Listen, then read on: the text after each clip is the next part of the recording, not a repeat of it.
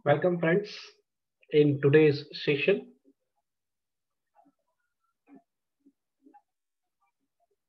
Friends, before watching this video, I request all of you to watch my previous videos based on MCQs, part 1 and part 2. This MCQ series I have started for the subject called Financial Accounting for the students of FYBCOM SEM 1 English medium. Today, I am going to present part 3 MCQs based on the chapter called Structure of Balance Sheet.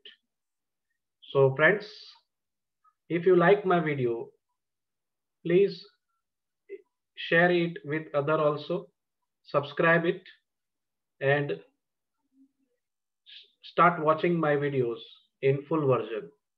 So let us start now MCQ session. First MCQ based on structure of balance sheet.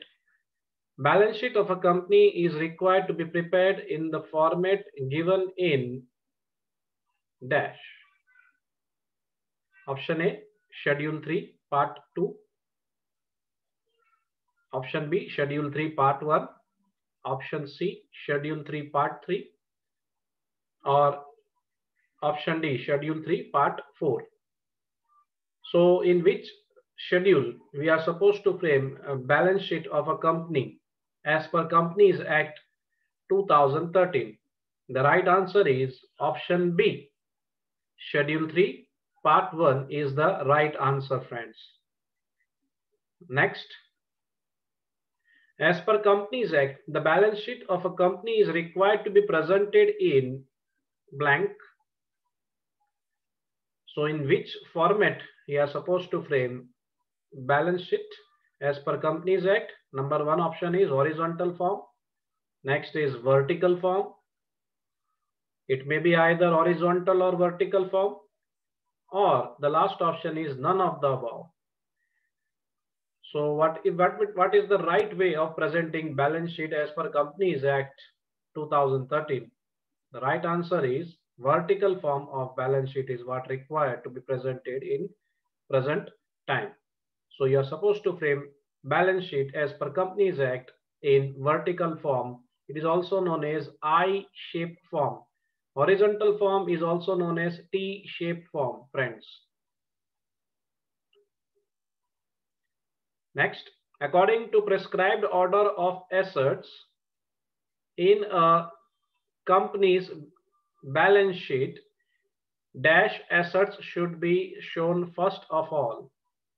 So what should be the order of assets in company's balance sheet? What would be the first asset that should be listed in the company's balance sheet? So let's have the option.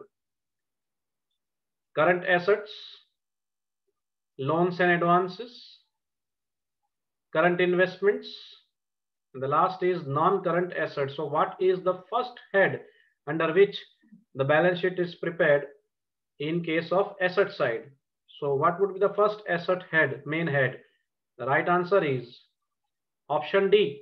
The first head which we write in on asset side is non-current asset, followed by the other main head called current assets.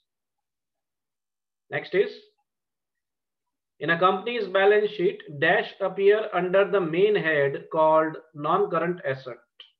So let's see the option. What appears under the head, main head called non-current assets? Goodwill, patent, vehicles, all of the above.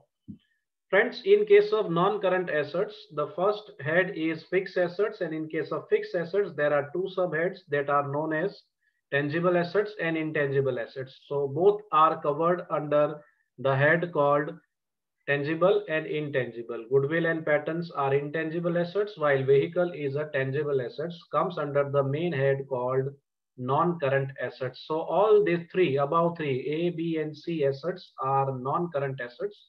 So the right answer is option D, all of the above. This all three items are covered under non-current assets. From the following, which one is not considered as a real asset? Which of the following is not a real asset? It is an unreal asset. Let's have the option. Current assets, fixed assets, fictitious assets, tangible assets. So from these four assets, which asset is not a real asset? It is an unreal asset. So let's see the answer.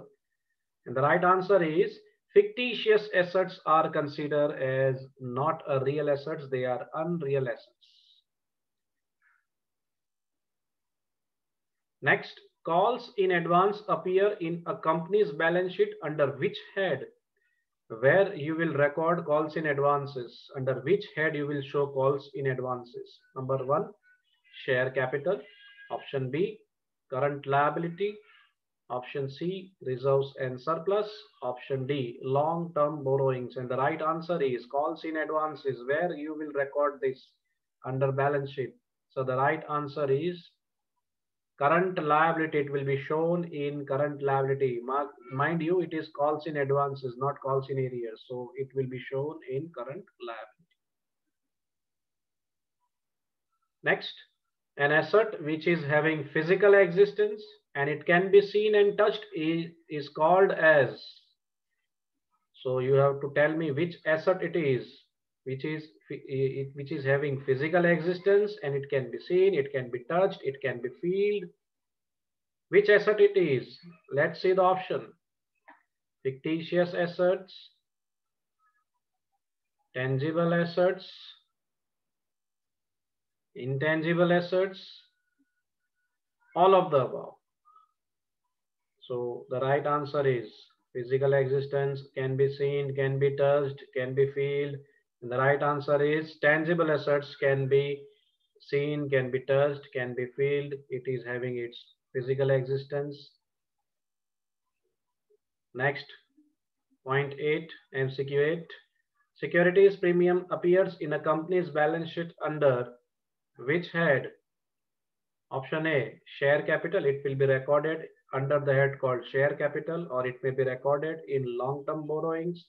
It may be recorded in reserves and surplus, or it may be shown in short-term provisions. So where it will be recorded? And the right answer is security premium. Where it will be recorded? The right answer is reserves and surplus. It will be shown under the head reserves and surplus.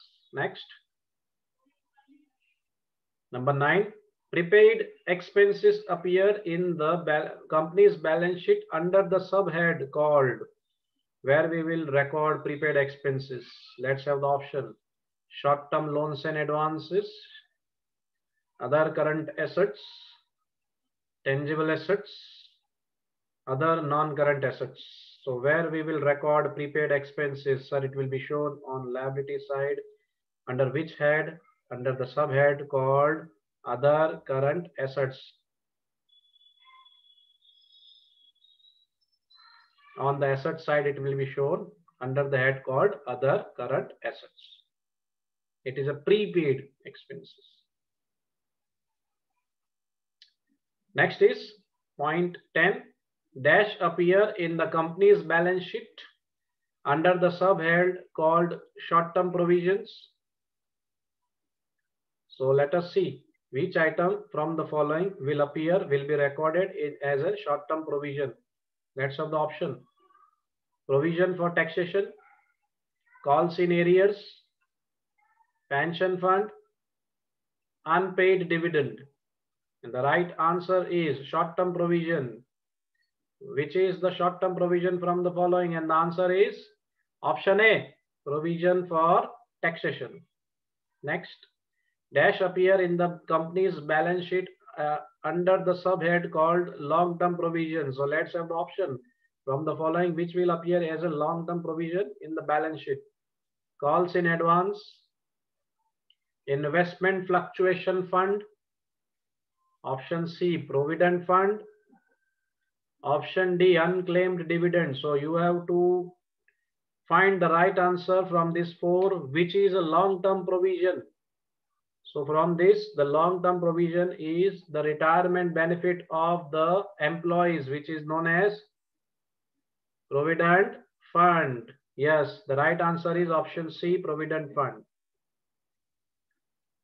Number 12, dash appear in a company's balance sheet under the subhead called short-term borrowings. So from the following four options, you have to tell me which point appears in, you have to guess which point appears under the head called short-term borrowings.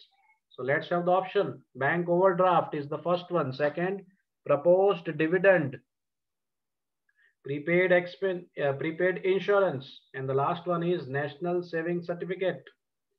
So from the four options, which is the right option, which can be appeared as a short-term borrowing under the head? So let's see the right answer. The right answer is bank overdraft.